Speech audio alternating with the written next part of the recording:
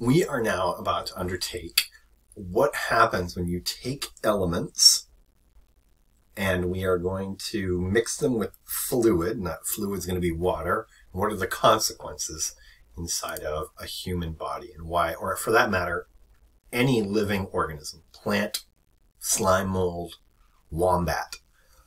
For you guys, I'll draw a human. Here's a human. Not really correct anatomical position, but whatever. Okay, and remember a few minutes ago, we said that if you did something like this, and you added that to HCO3 minus, it gave you H2CO3. Now let's put some names to this stuff. Well, here's a hydrogen ion. And here's bicarbonate. And this is called carbonic acid. Ca. Okay? And what I need you to see here is that what can happen depending upon what's going on inside of the body. Things can spontaneously dissociate via chemical reaction, and you can change the total concentration of ions inside of the body. Okay? And that change can change the acidity and the alkalinity now of what's going on inside of that body. What ends up happening, of course, is that if we have too many of these, the pH of that will change the acidity. And notice in our example here, we don't have any hydroxide ions, so we're not worried about the alkalinity. But for right now, this is the example. And you remember this was a reversible reaction, which means if I change colors here, okay, I can get this arrow to now go up this way, and depending on what's going on inside of the body and the activity of some enzyme at this place here, we can change the amount of these, the amount of carbonic acid inside the body, the amount of hydrogen protons and bicarbonate. Bicarbonate is the naturally occurring buffer that keeps you inside your normal pH range. pH range for human beings is 7.45 to 7.35. Okay, when you look down here, the concentration of ions in pure water is 1 times 10 to the minus 7 moles per liter. So that means that the pH of hydrogen protons inside of the body should be somewhere, if it's neutral, at around 7. So that means that you are slightly alkaline. And what do I mean by that? If we have a pH scale, and I'm sure I'll show you one in a couple of minutes, but let's imagine a pH scale that goes from 0 to 14. Neutral is 7. And that means everything from 0 to 7 is acidic. So I'm going to put that in blue. I'll put hydrogen protons over here. And then over here, we're going to change the concentration of hydroxide ions. And that's not completely true, but it's true enough for what we need to explain today. Okay? So, anytime we actually have high hydroxide ion concentration, it should be alkaline. Anytime we have low, or should have high concentrations of hydrogen protons, you should have a more acidic solution. And this is all true. This is what we see inside every single organism, and it's what you see inside different regions inside of cells inside of those organisms. So this is, I told you, we'd have this here. And one of the labs you're going to do inside the class is you're going to run around and you're going to say, hey, I'm going to go find some things inside my house and I'm going to try and figure out where they are on this. And it's going to be pretty boring. But the reality is here's your bleach that you clean your whites with inside your house. If you're using Clorox, you can see the pH is something around a 13, which means it's highly alkaline. Whereas you look down here, and the food that you've digested right before sitting down to watch this painful video, okay, the pH of the gastric acid inside of your stomach is somewhere around 1, but that 1 isn't destroying you, which means Mother Nature has to figure out a way to work with some of these different ranges, because when you think about the orange juice you had or the coffee you drank for breakfast this morning, you can see each of these will change the pH of the environment that they move into. Okay? Now, this is a logarithmic scale, and the moment somebody says logs, people tend to freak out. And the pH is the negative of the base 10 logarithm for the hydrogen ions, okay, protons. Likewise, you can see that you can move between the different states here, between hydrogen protons and hydroxide ions, to give you the normal. And by normal, I mean if they're equal, it should be somewhere around 7. Okay? So that's a basic concept of how this works. Okay? Now, this is the example that I was saying for here's hydrogen protons and here's bicarbonate. And remember I said a moment ago, you need this to stay alive. And this is how it's actually used. Whatever you ingest inside of your body will have to be metabolized, and the waste products of metabolism are always water and carbon dioxide. If you don't understand what I'm talking about here, this should help. Everything you ingest should be converted into some form of glucose, H612O6, and you are an oxygen breather, which means you have to inhale oxygen, which means when we undergo full metabolism, so that you can actually extract energy out of it, you end up H2O plus CO2 plus the nucleic acid ATP, which is where you get all of the energy in your life for you to do what you want to do. Yay. Woohoo. Cool. So this is where this example starts. So figure 220 inside your textbook has this hydrogen proton and bicarbonate over here. And the reason why they're starting here is you can see hydrogen proton is on its own literally an ion that would bring down the pH. But by having its own buffer in place, bicarb, it offsets the pH. Now, it has to do this because when you change the total amount of metabolism inside of your body, you make different amounts of water and carbon dioxide. And in the presence of an enzyme, that enzyme can facilitate the formation of carbonic acid. And the formation of that carbonic acid can then be spontaneously broken down to give us a buffer to protect us and change the environment from the hydrogen proton concentration inside of the body. Okay? Now, remember I said these are reversible processes, so that means depending upon what's going on inside of the body, you may actually need to have this move in an opposite direction.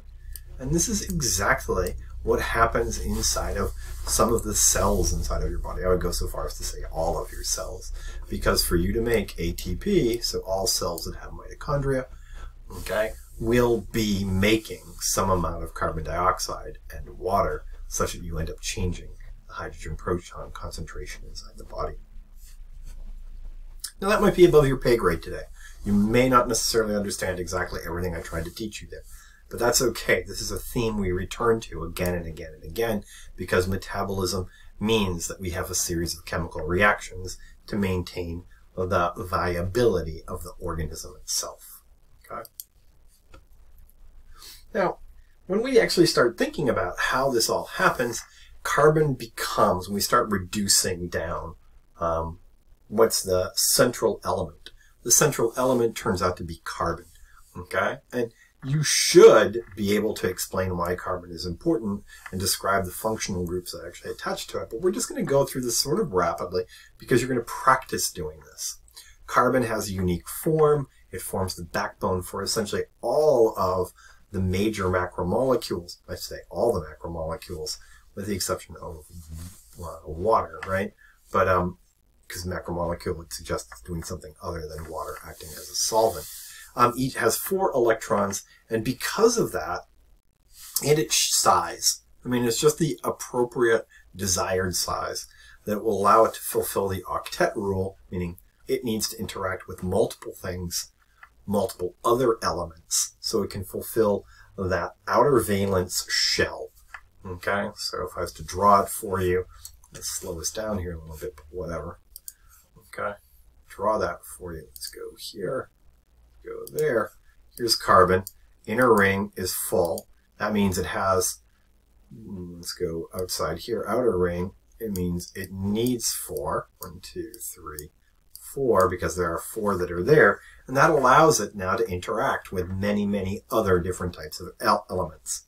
And what's important to remember here is, if you like playing with Legos, you can figure all of this out, because Legos come in different sizes, but to hold everything together, the central element required for life turns out to be carbon. Now, there are different types of carbons. The first are hydrocarbons. Those are just carbon and hydrogen. And they change the ratio and the number of carbons to hydrogens. And what they're doing is they're storing energy between the bonds. Okay, so the more intricate the bond, or the higher the bond number, the more intricate the bonding, the more energy that's stored inside of them. And therefore, when you think about, say, methane gas versus, say, the liquid gases that are used to power your car, you can see that that gasoline used to power your car would have more energy that could be transformed so you can actually have your car move. You wouldn't use that same amount of energy when you're trying to heat your home, though. Okay. Now, it's fulfilling the octet rule. Here they've given you methane. I don't really care if you remember that they're 109.5 degrees apart. It's this orientation that allows it to satisfy the octet rule, number 1. But number 2, it also allows for its stability and its volatility as a gas. Okay. And you can see here, these are aliphatic hydrocarbons, of which you can see methane, ethane, and ethane. And the difference is the bonding arrangements, and each of these will store different amounts of energy inside of those spaces.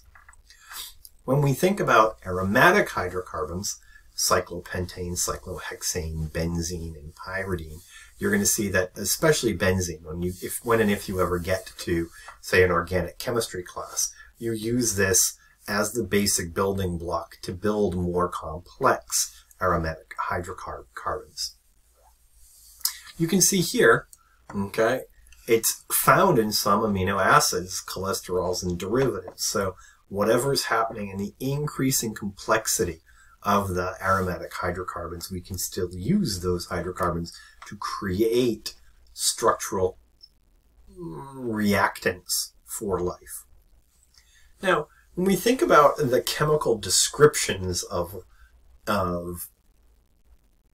molecules that can be made, and those molecules are hydrocarbons in this case, we can think of them in terms of their isomer formation. And this is all pretty much definitional materials, right? And unfortunately, there's no easy way to teach this stuff. It takes a little bit of creativity on your part to understand that structural isomers have a covalent arrangement of atoms. So you count the number of carbons here, 1, 2, 3, 4. For butane, look at isobutane, 1, 2, 3, and 4. And what's happened here is we've dropped a methyl group off of that central carbon. Whereas in butane, we didn't do this. Okay? That's what we mean by structural isomers. Count the number of carbons, count the number of hydrogens. They should be the same. 1, 2, 3, 4, 5, 6, 7, 8, 9, 10. 1, 2, 3, 4, 5, 6, 7, 8, 9, 10. Okay, it's just the arrangement that's different. Geometric isomers between cis and trans, these refer to the different arrangements of atoms around a double bond. And the tricky part here is remembering that this is a double bond here. And believe it or not, Mother Nature can see the difference between geometric isomers and these things that are called enantiomers. Enantiomers are literally molecules that share chemical formula and bonds, but they differ in the 3D placement of the atoms. And take a look at this. Here's our central carbon. You're going to notice what's different here is it looks like the placement is a mirror image of.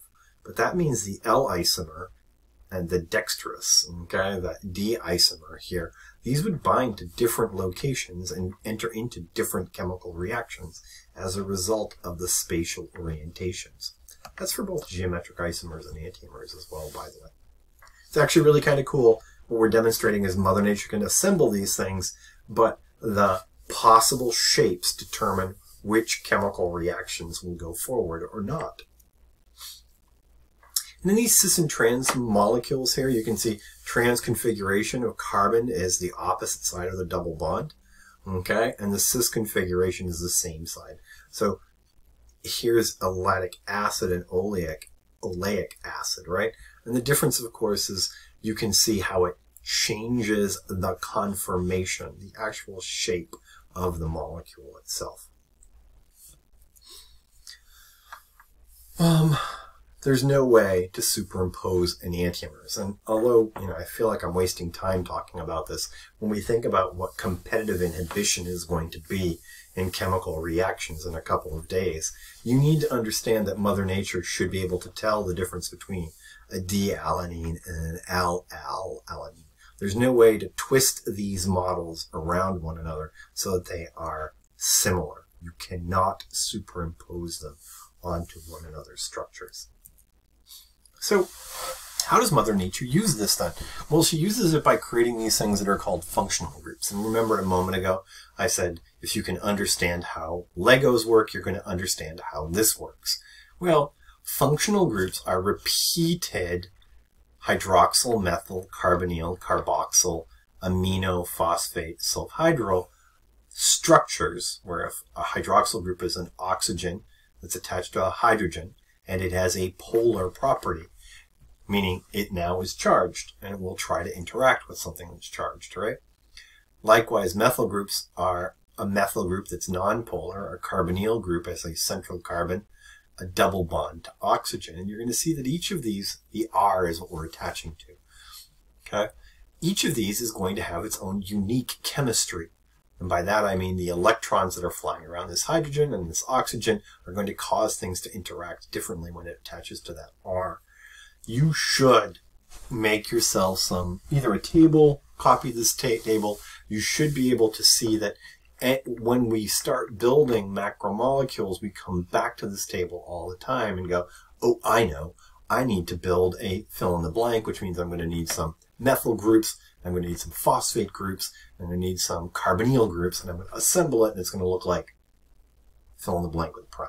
Okay? It's important to understand what Mother Nature is doing here. And when you break them down to how they all behave when they're alongside each other, you can begin to understand how it is the outcome of chemical reactions can be predicted by the behavior of the functional groups. Okay, so the last set of bonds here are going to be between hydrogen bonds, and this is kind of a really difficult picture to throw at somebody who may or may not have ever seen this before. What you're looking at here is how it is you actually can create two strands of DNA, and a DNA backbone is sugar phosphate backbone attaches to nucleotides, and the nucleotides are attached via hydrogen bonding. So if here's alanine and here's an adenine, no, it's adenine and adenine, sorry about that. What you can see is they're being held together. Now, A's bind to T's, T's bind to A's, so that means that if here's your adenine and here's your cysteine, there's something hinky. A's bind to T's, T's bind to A's, unless, of course, we're talking about RNA, and I don't think that's what they're doing here. G's bind to C's. So there's either a typo here, or I need to go look up the structure. DNA backbone, sugar phosphate, adenine does not bind to C. Okay, so we're going to look this up. I'm going to put a big question mark next to this, and hopefully I'll address it by the time we actually cover that inside the class. Maybe I'll find out if somebody asks me about it. I'll know you guys are at least listening to this. Okay. So that's the end of this chapter, and it's perfect, almost perfect timing. What I want you to do is to start seeing that the complexity building around carbon is getting fairly intricate. And this is how we actually store information inside of the body. If this is your DNA, even if this is incorrectly assembled, it's going to be interesting for us to understand how Mother Nature takes this as stored information to create, oh, I don't know, we had a toad at the beginning, right? Let's put a toad back together again with toad face. It's not going to look like a toad. It's going to look more like a rat or something. So let's put rat legs. There we go. Put a tail on you. Okay, how do you actually get from that information there living organism here.